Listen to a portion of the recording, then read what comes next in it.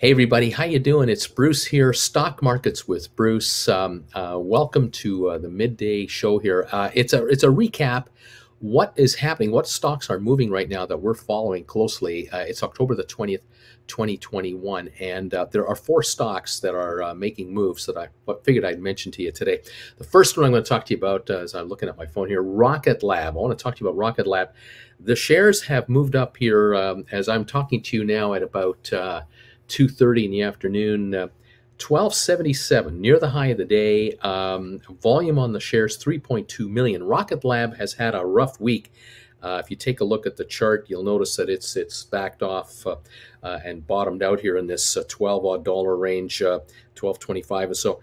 We were in the 1350 range last week, and we had been even into the 1516s a few weeks ago. Anyway, today, good run after the opening, a solid rise all day long. News this morning coming out is that the company is going to try to reuse and recycle their latest rocket, their Electron rocket, which I guess is going to be their most powerful and most expensive. They're going to attempt to send helicopters into the ocean to retrieve these rockets and perhaps reuse them. So that's a good sign. It's probably a very smart move economically. Could save them millions of dollars between launches. Other companies are doing, obviously, the rocket recovery game, and so we'll see how this plays out. So Rocket Lab is having a good day now, 43 cents on the day. Number two stock in highlight that I want to highlight for you is Sofi Technologies. Sofi, the online banker, 2092 is the current market right now, up 70 cents. The shares have already hit 2106 today. The volume 18.8 million already today. This stock has had a great week. It's getting a lot of positive press. It had a down day yesterday for the first time in several days, like 4 or 5 days in a row, and now today it's coming on again. The volume says it all. Steady volume. Will probably hit 25 million, maybe 30 million again today, depending on the final numbers. And it's just going to keep climbing. The company is now reached a point where the market, the street, let's call it, in New York, they're aware of these guys. They know what they're about. They know what they're doing, and they like what they see. And a lot of institutions are nibbling away at the stock, and the cheap, easy to get paper that used to be available at $13.50, $14.50, $15, $16.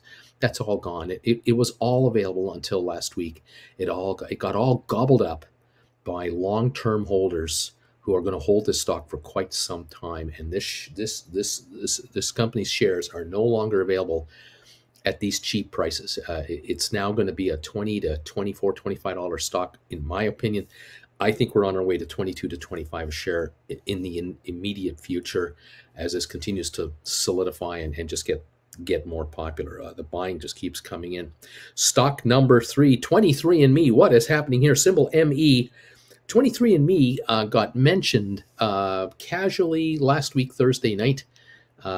This now being Wednesday. This is 6 days ago, and the shares Thursday evening in the aftermarket, and then Friday traded 20 plus million shares, and it's been active ever since. The stock today, 2022, up 59 cents. It's a high of the day already, 1073 today. 5.3 million again traded. We'll probably do 6 or 7 million today the way this is going. Very strong volume.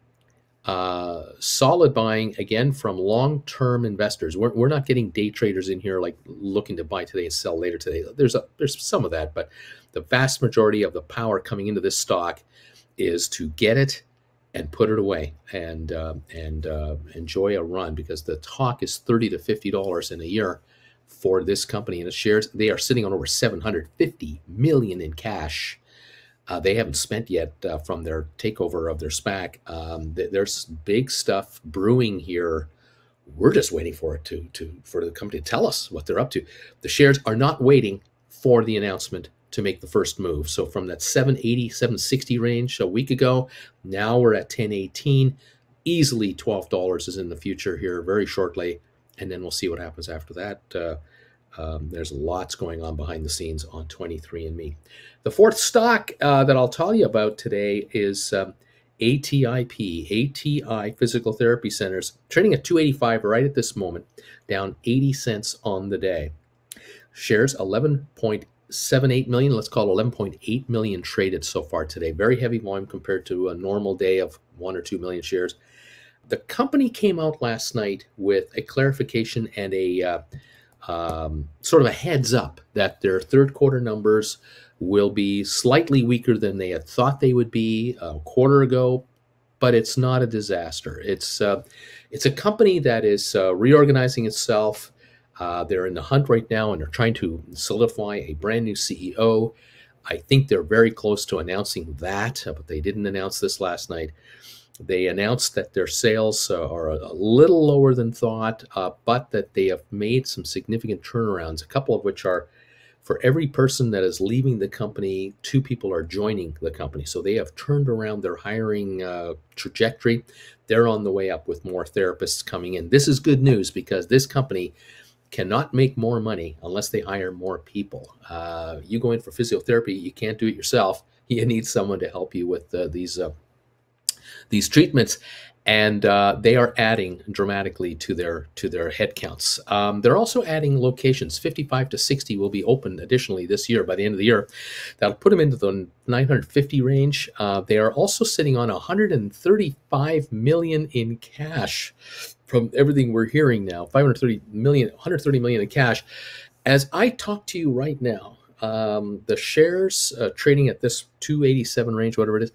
The market cap of this company is being shown off at $564 million. 135 million of that is actually cash in their bank account.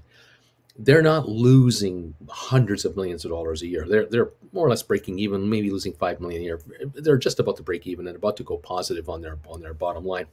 This 130 million is not here to keep the company alive. This 35 million is really to be utilized going forward to expand the company and grow it to a larger level.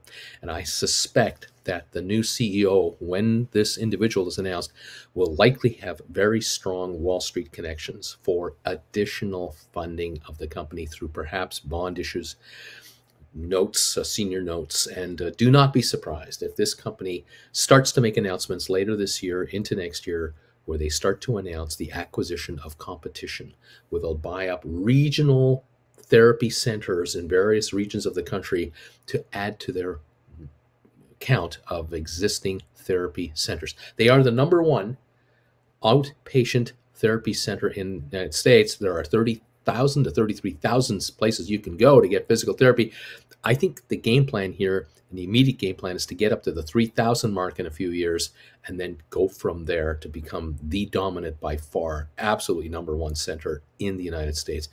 That's why they went public. That's why they raised cash. And I think they can raise a lot more. But at this moment in time, today, these shares are at rock bottom prices, $286.87 a share. The all-time low has been $281 or so. This is an absolute bargain, as I like to say. If you can scoop this stuff up, put this away. I think the recovery to the $6 to $8 range is a no-brainer. But even getting to the 10, 12 level, once they start making acquisitions again, as they get their house in order, will be the order of the day. And I think you're going to see a real nice return on your stock. I know a number of investors and viewers of mine are picking off options. You can actually buy 250 call options on this stuff. Going way out to next year and beyond. They are doing it because their game plan is simple. If these shares recover to $5, $6, these options are going to be $3, $4 a piece, and they're scooping them up for under $1 right now. So if you're a long-termer and you like a turnaround story, here it is. This company's only been public 3 months, and it's gone from $10 to $286. This has got to be one of the biggest pullbacks of all the SPACs or former SPACs, but I suspect that this company can turn it around, and it might start very shortly with the appointment of a brand new CEO, probably a new team, including a very talented group of people in the investor relations department. Wouldn't be surprised if that happens. There you have it. There are the 4 stocks making news right now that we're following closely on this channel. Join me Monday to Friday at 8:30 in the morning, 1 hour before the market opens, and at 3 o'clock in the afternoon for the last hour of the day for live coverage of the markets in plain English. I'll try to make it as simple as possible. If you want to learn how to write options against stock you already own, in other words, enhance your portfolio's performance by bringing in option premium, check out my website, stockmarketswithbruce.ca. Check out the classes that I have listed in there. You can watch them one at a time. You don't have to buy all 10 of them. You can buy one at a time whenever you're ready. Learn how to write stock options. And I talk about doing it in a plain English way with stocks that we follow all the time, so that you're not going to go and get a lesson and watch me talk to you about how to do currency trading or anything like that you have no interest in. If you're interested in the stocks we follow on this channel, you're going to be interested in these lessons on how to write options against them and make additional income. All right, guys, that is the latest here for October the 20th, 2021, as we get ready for the final hour of the day. Thanks for joining me today. We'll see you next time, everybody. Bye for now.